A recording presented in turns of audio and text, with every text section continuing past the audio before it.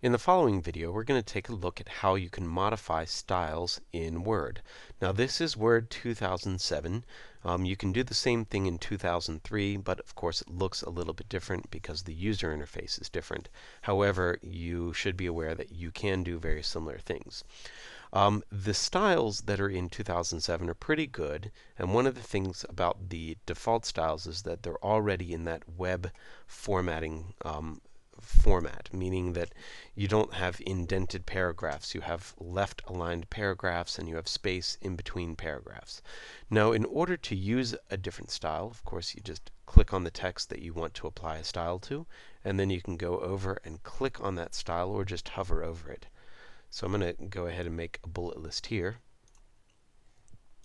So that's a very simple bit of style that I've just applied. Now, in order to modify one of these styles, you want to generally go to the text that has that style, right-click on the style, and choose Modify. Now, with modifying this style, I could change the name if I wanted to. Probably not a good idea. You can change the font that's being used. You can change the font size, possibly. You can change whether it's bold, italic, or underlined. Of course, you don't want to use underline unless it's a link. You can change the font color. You can change whether it's aligned to the left, center, right, or justified. You can, let's see, go down to the bottom here. This one's kind of nice.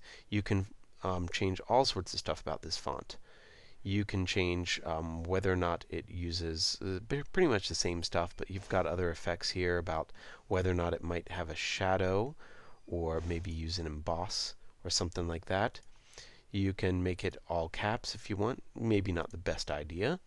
You can also go to character spacing, and you can adjust character spacing so that it's a little bit condensed, possibly. Makes it a little bit tighter. And that's actually nice for headings. If you go back to your format, we can do things like paragraph, and this can adjust the spacing before and the spacing after. So we can adjust it so that we have a little spacing after that paragraph, which actually could be kind of nice. We'll hit OK, and you'll see that that's adjusted a little bit.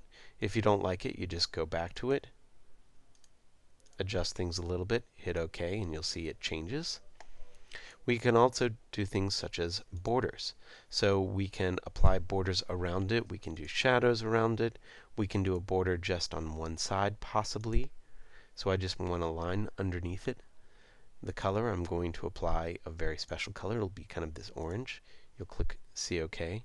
You'll see it now actually has a line that goes underneath that heading. Let me go to that format again. Make sure that that particular color is using something I want. There we go. OK. Doesn't seem to want to keep that color, but that's what happens. Let's see, anything else? I think that's it. Now, that style has now changed. If we go to a bullet style, we can do special things with that bullet style. I'm going to go ahead and create a bullet out of it, so I can use one of those. If I want to adjust certain things, I could maybe give it my own style here by choosing one of these already created document styles. And then I actually can create a new style. If I want to create a new style for this, with that text selected, right-click, go to Styles, and say Save Selected as a new quick style. And I will call this My Bullets. And this really should be My Unordered List.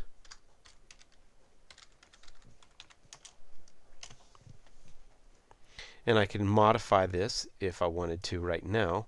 And here's where we can get to things like numbering, which will actually show us like how the bullets are done, and I can also choose different bullet points here, or different types of bullets. I could also define new bullets by using symbols that exist or even a picture. So there's a lot of options there. I'm going to go ahead and do OK. And you'll see that this is now a style that I can apply just by clicking above. So you can create your own styles if you want to create a document that you use all the time. Now, what you want to do typically is anytime you want to use these styles, you'll want to open up this document and change the information in it and save it as a new name.